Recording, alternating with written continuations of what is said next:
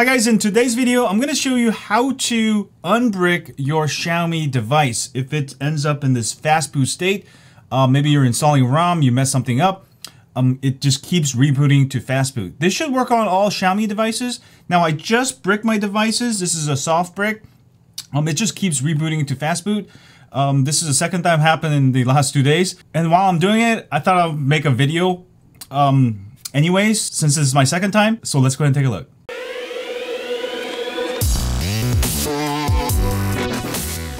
Alright, first you'll need a Windows computer because this MyUI flashing tool only supports Windows. Go ahead and connect it to your computer using a cable in that Fastboot mode. Alright, and let's go to our computer. Alright, the first thing you'll need is Mi Flash. Go ahead and download this and install it. I've already installed it. That's the actual program. And also make sure you have ADB drivers. You can go find that at hionandroid.com. Go to fastboot.zip and ADB drivers and go ahead and download the Android USB driver for Windows. Go ahead and download this and install it. You should be good to go. Also, you do need to get a Fastboot version of your firmware. A very good site where you can download is xiaomifirmware.com. Go here and do a search for your firmware. So Xiaomi Mi 9, if you do a search there, you'll see download official MIUI ROMs. All right, you'll want the official MIUI ROMs.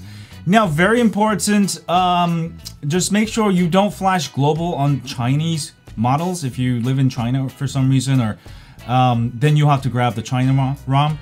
I have the international version, the global version, so I'm gonna go ahead and download the global version. Now, with the global model like I have here, you can actually install any of this, but I do recommend the global ROM. Go ahead and download one of the latest Fastboot firmware. So I go ahead and download the Fastboot version of 10.2.6.0. Now, once you recover your phone, you can go ahead and install other firmware, ROMs, or whatever. So I grab this. You should see a file ending in like .tgz. Now you have to unzip this. So go ahead and install 7-zip, all right, 7-zip file manager, and you're gonna be able to unzip this. So I'm gonna go ahead and go into my download folder here, and I'm gonna go ahead and double click on Cepheus Global Images, my firmware file.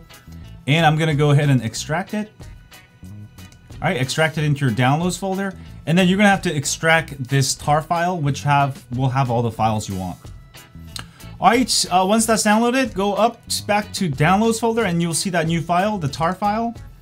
And you're gonna go ahead and basically extract this folder. So go ahead and hit extract. And make a folder named, I don't know, I'm just gonna call it firmware so it's easy to find. I'm gonna just call it Mi 9 firmware. And this will extract all the files you need. Same Android version. For example, if you already upgraded to Pi firmware, but if you flash Oreo firmware, it can potentially brick your device. So just make sure the version you're installing is the same Android version. All right, once that's done, we're gonna go ahead and run the Mi Flash. It's the Xiaomi Flash program. You should have installed this earlier. And once you get here, you can go ahead and select and go to your downloads folder. And go ahead and find the folder where you unzipped it. For me, it's going to be under Mi 9 firmware, and then the Cepheus Global Images folder. All right, and go ahead and hit refresh. And if you have the drivers installed correctly, you should see your device show up here. If you don't see it, make sure you install the ADB drivers. And also very important, if you choose the default option, clean all and lock, it may lock your bootloader, so just do clean all. Yes, this will erase everything. You may try to save user data if you want. If you were on stock MIUI firmware, you can go ahead and choose that.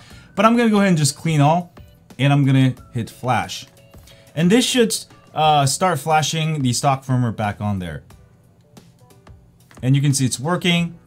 So give it, you know, a few minutes and it should reboot by itself when it's done. And you should be back on your track to doing whatever you were doing before. Yeah. Hi guys, so as you can see, flash is done and my phone rebooted and you should be back on MIUI stock firmware. At this point, you can go ahead and use it with the stock ROM, obviously, or go ahead and reroute it, install custom ROM, blah, blah, blah. But you should be good to go. Anyway, guys, have a great day. You can find all the links in the description below. Have a great day. As always, stay